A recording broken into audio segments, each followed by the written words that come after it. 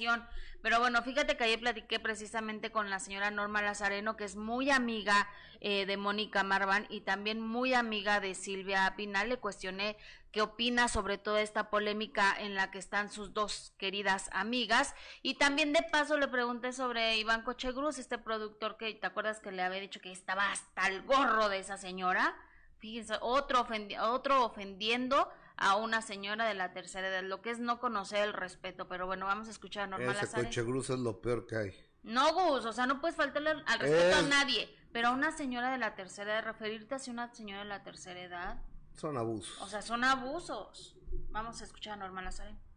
Yo no me encono, no dijo algo ofensivo, simplemente me dijo, ya no aguanto a Norma Lazareno, pero fue mucho antes de que saliera eso. Él me habló y me explicó y me dejó oír incluso el video, porque digo el sonido, porque sabía que en un momento dado, en unas 3-4 horas se iba a dar a conocer, y me pidió una disculpa muy fuerte y me dijo: Norma, estás en todo tu derecho, si tú ya no quieres volver a hablarme. Le digo, no.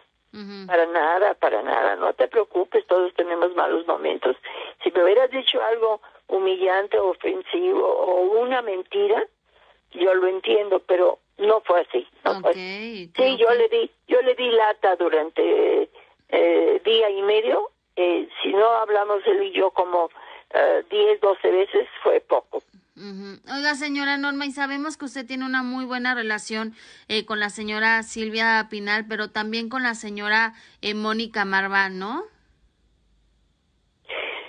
Sí, tengo una buena amistad con las dos, desde luego con Silvia muchísimos años más, porque yo empecé mi carrera junto con Silvia Pinal, claro, que ella me dio la gran oportunidad de trabajar con ella en María Isabel. Uh-huh. Y después, el amor de María Isabel, y además hay cosas que no se olvidan. Ella fue muy solidaria conmigo cuando pasó la tragedia de mi hijita, porque ella ya había sufrido lo mismo que yo con Viridiana, 3 o 4, no, mucho más, como 8 años antes de lo de mi hijita Paulina. Uh-huh. Entonces ella se unió a mí en todos sentidos, me ayudó a los trámites de todo, pues yo no tenía cabeza para nada. Y a Mónica la conozco también, porque una amiga mía era también amiga de ella, y también tengo muchos años de conocer a Mónica. ¿Y qué te puedo decir? Todo esto que está pasando, yo no he hablado con Mónica. Tendría yo que saber su versión de ella, uh-huh, porque toda la gente tiene derecho a dar su versión. A dar su versión, y yo no he hablado con ella, no me he querido tampoco molestar. Pero la conoce. Apenas hoy. Pero la conoce y sabe que jamás haría algo en contra de la señora Silvia Pinal. Por supuesto que no. Y están tratando de señalarla como que se ha querido aprovechar, y creo que no va por ahí. Yo estoy segura que ahí hay un malentendido.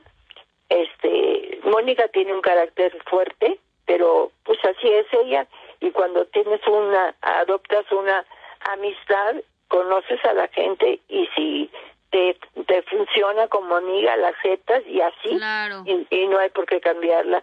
Y uh-huh, y bueno, pues como que le echaron un montón, ¿no? Pienso yo. Pues sí, Luis Enrique sobre todo es lo que dicen. Bueno, yo nada más me baso en lo que estoy viendo aquí en la televisión, uh-huh, porque yo no tengo el gusto de tratar a Luis Enrique. Cuando he ido a casa de Silvia y todo, él no ha estado, no hemos coincidido, pero bueno, pues su punto de vista está defendiendo a su mamá, ni hablar. Uh-huh. Y pues por eso te digo, oír la versión, ya la escuchamos de la familia Pinal, ahora también hay que escuchar la versión de la señora Marba, ¿no? Claro, pero ella no quiere hablar. Bueno, entonces vamos. Yo no. Doña Norma Lazareno. Doña Norma nos quiere meter en un problema, yo lo entiendo. Norma, te mando mi cariño, te mando un beso. y gracias por la entrevista que le das a mi compañera Jessica. Y yo entiendo, pues ella no quiere meterse en broncas, digo, ya soportar al patán este de Coche Cruz. Pero fíjate qué generosa, ¿no? Y el hecho de que lo disculpe, que sabe que estaba en un mal momento, que todas las personas nos enojamos, qué generosa la verdad y qué buena onda que acepte que le haya llamado así. Porque otros, pues oye papacito, no, otros no se dejan.